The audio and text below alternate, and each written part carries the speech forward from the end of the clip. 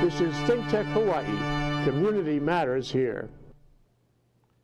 Good morning and aloha, everybody. My name is Mark Schlov, and I am the host of Think Tech Hawaii's Law Across the Sea. And today, we have my old friend, Alan W.C. Ma, as my guest. The world is a stage, and lawyers play many parts on that stage. And today we're going to ask Alan a little bit about the parts that he has played in crossing the sea and in life. His main focus is immigration law. However, he's been involved in the entertainment business, both as an actor and a writer. And we're going to explore his background, what he has achieved and what he's done and what he sees in the law and in life. Aloha, Alan. Good to see you. Good to see you today. Well, thank you for inviting me. My pleasure. It's been we've had a long relationship, and it's good to see you here. We finally in Law Across the Sea. But tell me, let's start out. Tell me a little bit about your background, please. Where are you from? How did you get to Hawaii? Well, I'm a native of Hong Kong. I was born and raised in Hong Kong. I always confuse people by telling them that I'm a first-generation immigrant from a second-generation mother. And do you know what it means? I'm waiting to hear this. I'm confused now. What it means is that my mother was born and raised in Hawaii. And like a century ago, a lot of Chinese as well as the Japanese people, they send their children, those born in Hawaii, and back to the native countries for education. And my mom was sent back to China to study at age 13. And she subsequently stayed back because she married to my father. And eventually she moved to Hong Kong. That's and how I was born in Hong Kong. I see. And so you were born in Hong Kong. Your mother went from Hawaii to where in China? Well, originally she went back to Zhongshan. And most of the Chinese in Hawaii, their ancestors were from Zhongshan. And that's where actually both my parents, were from. I see. And where is that near? That's a small area and very close by Macau. Okay. And somewhere between Macau and Guangzhou. Okay. Okay. So going to Hong Kong was close by also. Because of the invasion by the Japanese, and the family moved to Hong Kong, and so I was born in Hong Kong. Okay. And what happened? What happened in Hong Kong to you? What was your life like there, and how did things progress that ultimately your second-generation mother said, "Hey, let's go back to Hawaii"? I'm guessing. Right. I'm the youngest of 8 children, wow. And our parents wanted to send the children back to the U.S. one by one, and when we became independent. So I was the last one to be sent from Hong Kong to Hawaii. My mom was born as an American citizen, so she always had the right to petition the children to come to the U.S. as immigrants. Okay, so that's a great question, especially nowadays. Mm-hmm. Okay, so your mother was born here in Hawaii, and because of that, she's an American citizen. That's correct. And so she has the right to bring her children in or to petition the government as citizens of the United States. Is that right? That's correct. The law is still the same. Okay, all right. The law is still the same. So when did you come to Hawaii, and what was that like, and what did you do? I came to Hawaii when I was about 17, 18, closer to 18, and then I kind of finished the last year of high school here, and then I subsequently went on to the University of Hawaii, and then Chaminade for my MBA, and then I went on to law school in San Francisco. Okay. Now, I want to just go back to Hong Kong for a minute. Mm-hmm. Okay. You left Hong Kong about 17 years old. Mm-hmm. Okay. You've been educated in Hong Kong. What were you doing in Hong Kong? What was your life like as a young person in Hong Kong with an American mother, and I guess a Chinese father, citizenship-wise? I think that's correct. what was your life like in Hong Kong? I would say pretty much like a normal kid, but in my case, I was fortunate that my father had a very good friend who was the director of a television show, and I was hired as a child actor. And subsequently, I worked in various television programs for about 4 years until the very last week before I flew to Hawaii. Okay, so that kind of gives us a background of how you got involved in the entertainment business. I kind of, even thinking back those days, I worked in all this television program. I was in commercials, and I had my share of fun growing up. And in those days, having television was already a big deal, but working in television program was even a bigger deal. Yeah, and in Hong Kong, you know, I don't know this. Which language are we talking? Are we talking English? Are we talking Chinese, or both, or all of the above? In your commercials, or in TV, how does that work? It's always in Cantonese, and Hong Kong, all the people in Hong Kong, basically, they speak Cantonese. Although Hong Kong, before 1997, it was a British colony. So, and we had English courses, but once that you go home, you speak Cantonese. So it's very much, you know, we live in a Cantonese-speaking society, and using English was rather limited. So even the entertainment business was in Cantonese, is that right? Well, in those programs that I worked in, and of course, the television stations, they had also English programs, but I worked mainly in those Cantonese programs. I see. And those were geared towards Hong Kong locals? That's correct. Would that be right? Okay. That's right. All right, so you got here to Hawaii, and your parents wanted to send you out to learn to, I guess, be independent and to get an education in the United States and come to the United States. Was there an idea that you were going to go back, or was this, I mean, were you just going to be into the United States for the rest of your life? What was the plan, or was there a plan? Well, looking at my other or older siblings, and everyone just say settle down in the U.S. So of course, my plan then was just to settle in the U.S. But at that time, of course, when I first came over, not knowing my own ability and what could I do, so I just continued to go to school, and I didn't have any plan like to become whatever professionals or anything like that at that time. You were a good son. You just went to school all the time. Yes, I did. Okay, but how did it come about then, the law? How did you get involved in the law, and how did that get started, and what did you do to get your degree and become a practicing attorney?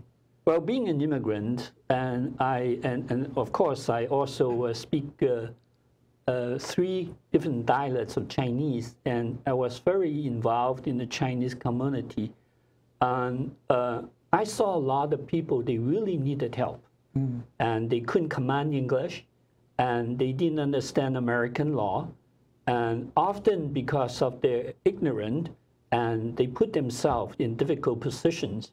So that kind of motivated me to become a lawyer, to be able to help some of those people in the immigrant community. And you saw these problems as you were growing up here in Hawaii after you arrived? Basically. That's correct. Okay. And that kind of inspired you, is what I'm hearing, to look towards the law, or look to a way to help people. That's right? correct. So okay. So what happened next in your life? You went to law school, and you were here in Hawaii, but you went away to law school. Right.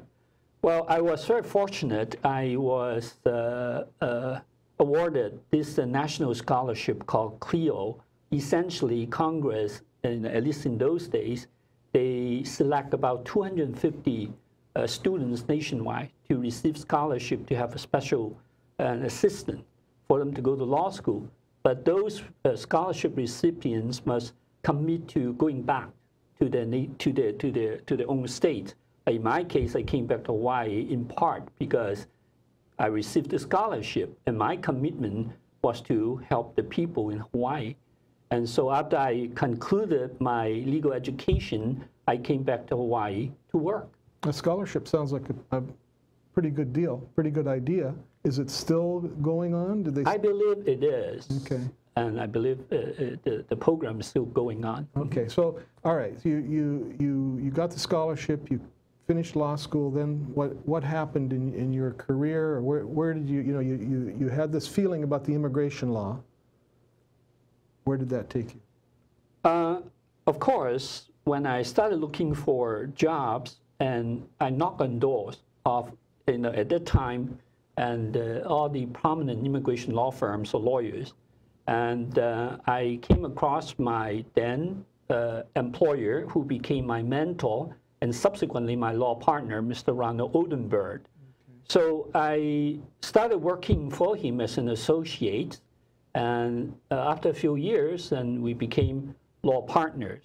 And so I focused, since the first day I started my law practice, in immigration law. And is that all you do, or is there anything else you do presently, or through your background as a lawyer? Or is that basically your focus is continuing to be immigration law?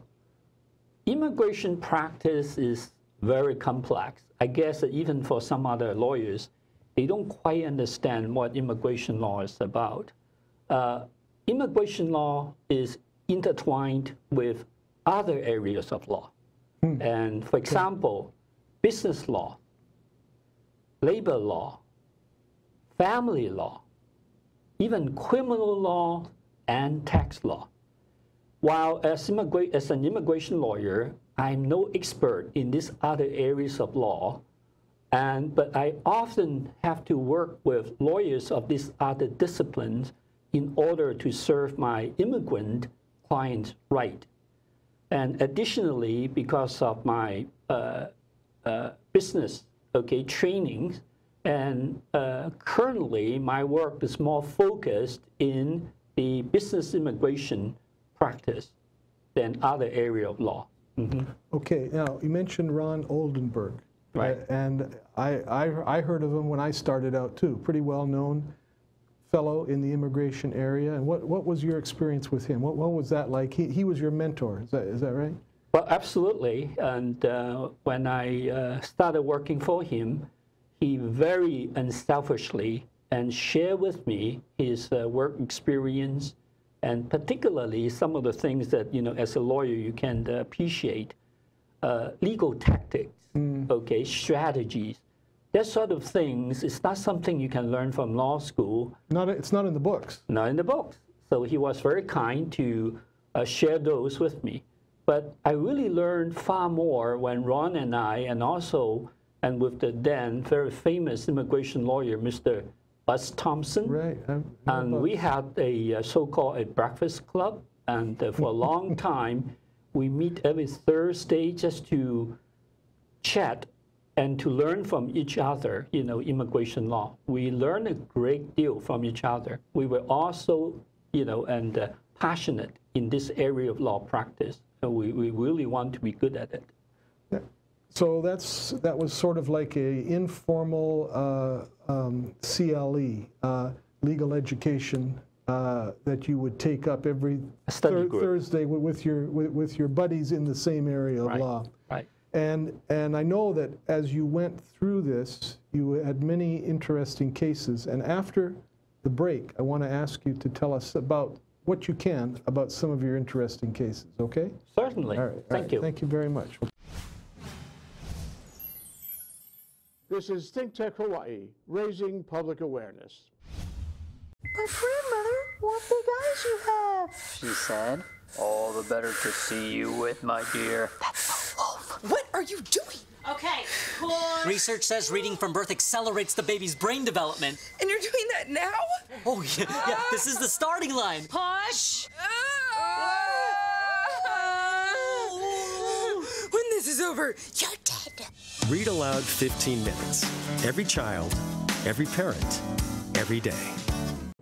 Aloha, I'm Marcia Joyner, inviting you to navigate the journey. Spend the time with us as we look through and discover all of the ins and outs of this journey through life.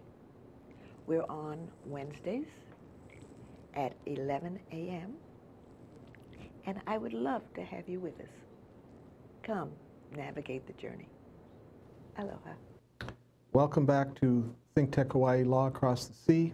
My name is Mark Shklov, the host of Law Across the Sea. I'm here with my friend Alan W.C. Ma, and we're talking about his life on the stage of attorney, being an attorney in Hawaii, and the immigration law. And in that life, on that stage as an attorney, you come up with many different scenes.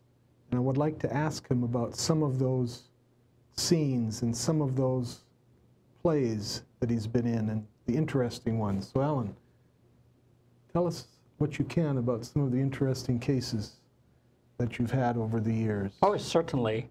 In the course of the last 33 years of my practice, I look at my record, I must have worked on about 10,000 cases or provided advice and consultation. But several really stood out and you know, it's always in my mind. And I also have like fiction and written based on my experience, those bigger cases. So you've taken the reality and created something from it based on what happened. That's right. And as a new lawyer, I believe one of the biggest cases I was involved, of course, I was relatively inexperienced and young, and I was a member in the team to work in a Marcos family case. Okay. And when Marcos and President Ferdinand Marcos and his wife and children came to Hawaii in 1986, I was one of the first few lawyers that met them, to talk to them, and eventually helped Mr. Oldenburg to work on this case. Now, in the process, we learned a lot, not so much about the immigration law, but learned a lot about the political history of the Philippines, the geopolitical issues in that region of the world, and you open up your eyes by dealing with people of that caliber, and you learn about their lives, you learn about what they do, you learn about whether or not all the media's report on these people real or not real.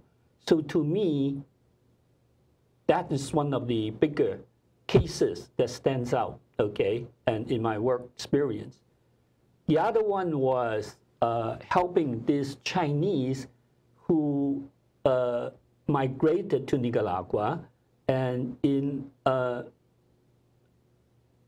interesting situation, he saved the life of the commander-in-chief of the Nicaraguan government. And coincidentally, and preceding that, his uncle saved the life of the president of Nicaragua. So I successfully helped him to have applied for political asylum in a deportation case, and that was very dramatic in the trial and very memorable. And to me, it was a very interesting experience. Again, in this process, I learned about, Central America. I learned about, the culture, the political history of the country, and so forth. I had also worked on a case, and that was pretty significant. I also defended successfully an alleged Yakuza, or the mafia in Japan. Alleged, yes. And who had filed the second largest bankruptcy case ever in Japan's history, with about 2.3 trillion yen of total debt. And in that case, he was alleged to have violated immigration law for, and having committed, and visa fraud. And again, I successfully defended in that case. And the other one was also very interesting, was that I helped Mr. Ronald Oldenburg surrender a German soldier who was hiding in Hawaii in the 1980s And after 45 years after World War II, it's very difficult for people to believe that we still have a German soldier, after he escaped from the war prison camp, and he was hiding in Hawaii 45 years after World War II. So he made his way here. Yes, he somehow, and was trying to stay out of the limelight, but something made him come forward.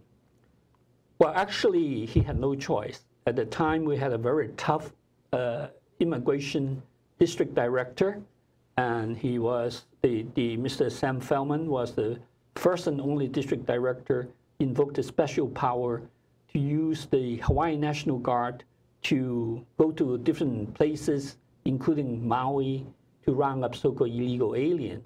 So he was not noticed by the U.S. authorities, but he decided to come forward. That was the prudent thing to do. Right, and I did substantial research on, and the war crimes law and all those, and make sure that he would come out clean. And before we made arrangement for him to surrender to U.S. authorities, we also notified the German embassy to let them know that they had a German soldier hiding in Hawaii. So all of these things are actually very topical. The Philippines, we're still seeing things nowadays that are going on in the Philippines that some people hearken back to Marcos days, and South America is having some problems. Germany just had an election where it looks like maybe there's right-wing government forces coming in, not major, but perhaps a start. What have you learned from all these people? What have you learned? What have you learned? What is going on here in our society? Because I can tell your experiences go beyond lawyering. Well, again, this is the most interesting part of being an immigration law practitioner. Immigration law, to most immigration lawyers, it's not pure immigration law practice. You often get into political history and the culture of other countries. When we try to represent a client from a different country, you don't learn so much just that particular client, his background, his political inclination. You learn so much about his country. You learn so much about the political issues, not just in that country, but also around the world. So it really broadened, your views of the world. Okay, this is a part of the immigration practice, and of course, immigration practice also is complex in dealing with other things. Okay, like for example, like a lot of people know me as an EB-5 lawyer because I have been doing EB-5 works since the law, passed in 1990. And that's an investment encouragement type of law. That's correct. And because of the practice of that law, and I had a contract to represent the state of Hawaii to set up an office in Hong Kong to promote Hawaii as an investment location. So again, the practice of the law would bring me not to let me learn about different culture, different, and political, the histories of different places. You actually travel, okay?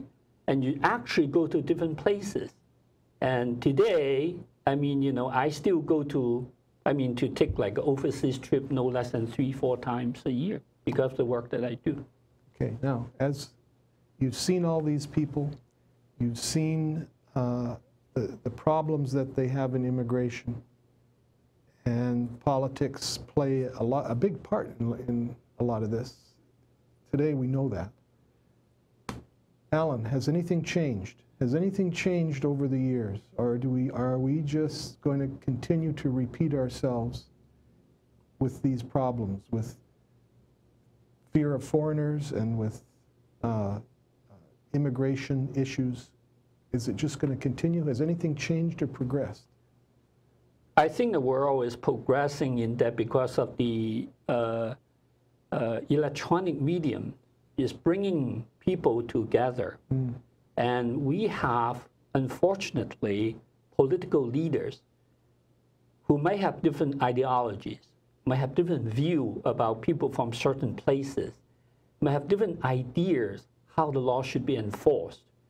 And if you look at history, and immigration law is a branch of public interest law.